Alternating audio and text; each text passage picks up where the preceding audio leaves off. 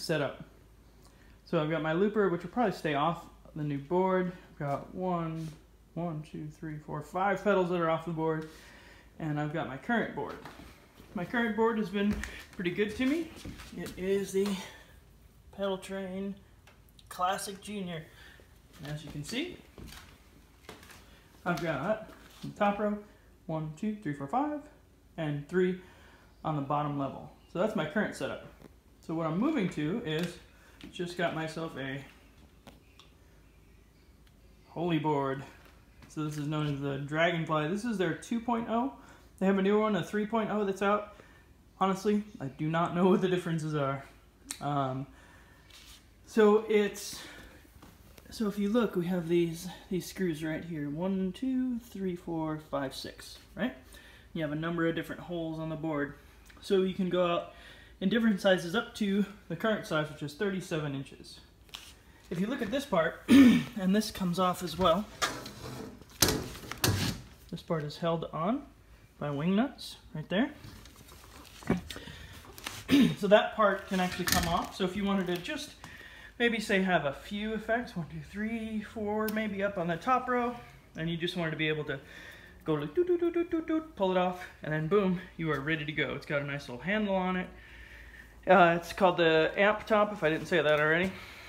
Also for band directors, right?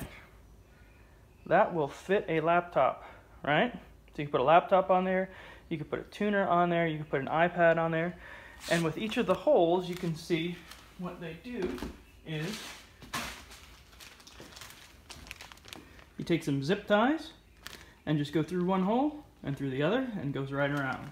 So for band directors, or even maybe for marching bands, for pits, you know, because we're starting to see more and more the use of effects and triggers. If you're able to put all of that on there, right, and then mount that, or just put it on top of an amp, or you get some, you know, put some holes in some plywood and just screw those in, that sucker is great.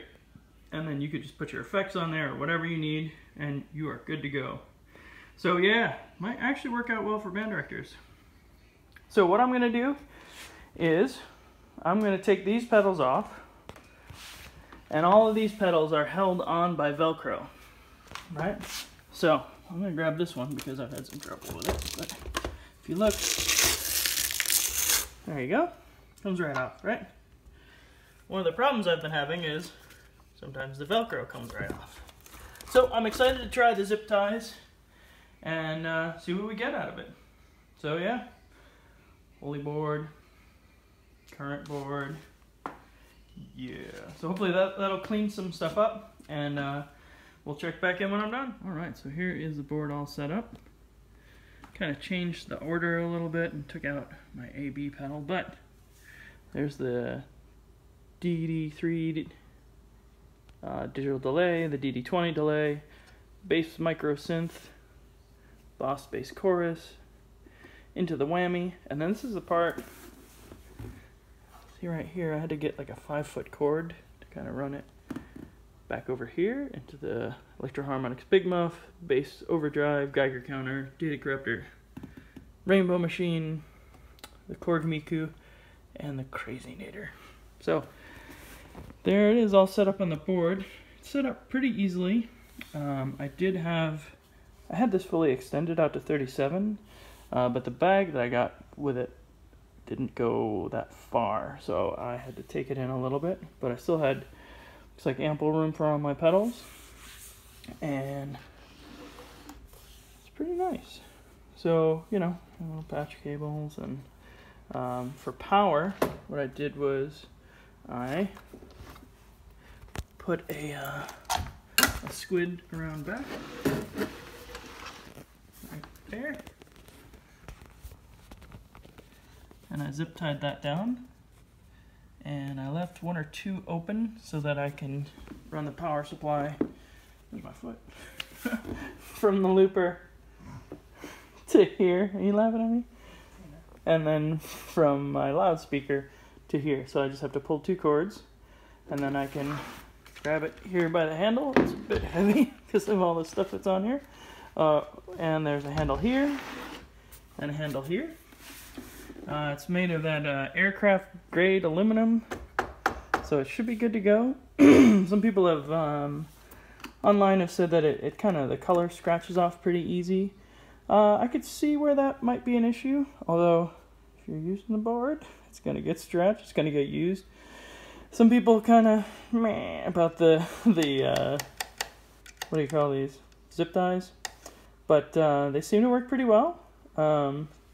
It does limit where you can put some stuff at times, but really no worse, I guess, than a pedal train with Velcro. So yeah, it seems to be well made. This is great to have this upper rack here, so that I don't, if I'm gonna go hit this, I'm not going smash onto all my other pedals like I have in the past. And so that makes that easy. The only part, and you know, this area is supposed to be left open, like if you had a wah-wah or a volume pedal or whatever, and I'm probably going to add an expression pedal at some point down the line, way down the line, because my wife is listening. And so I'll probably have to extend this out.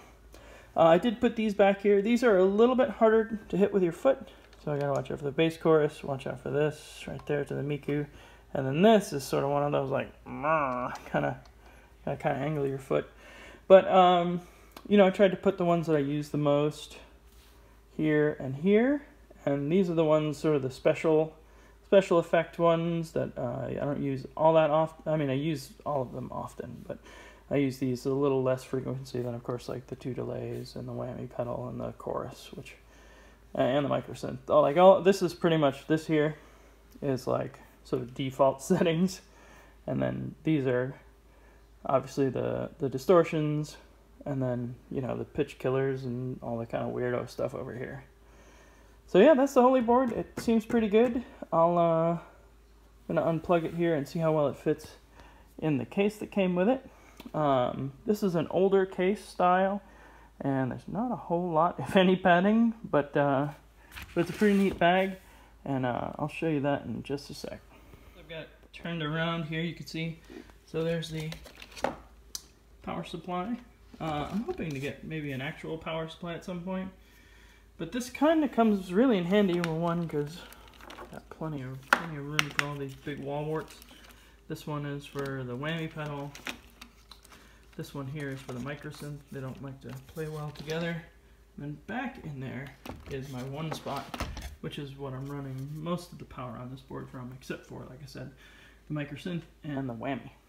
Okay, so here's the bomber bag that came with this. I bought this used off of Reverb. It's a kind of well-built case. It's got a nice seat belt strap for your shoulder. Got a good handle here. Feels good and sturdy. It's got snaps on it, which honestly I'd prefer the zipper, which is I think what he did on the newer model. There's a nice little storage compartment here. You keep zip ties and a pair of needle nose pliers in there. So I'll probably need them. Yeah, here's the board. You just grab it like this, pull it straight out. The inside is yellow, and on their website it says so it makes it easier to find stuff in the dark, which I think is pretty ingenious.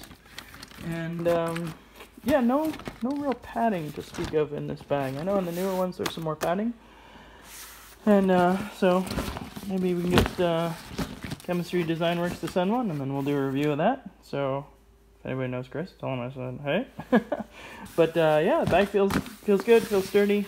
I think for traveling, maybe like if I'm gonna fly or something like that, I might just put in like a little bit of foam just to kind of protect the pedals a little bit. And, yeah, we'll go from there.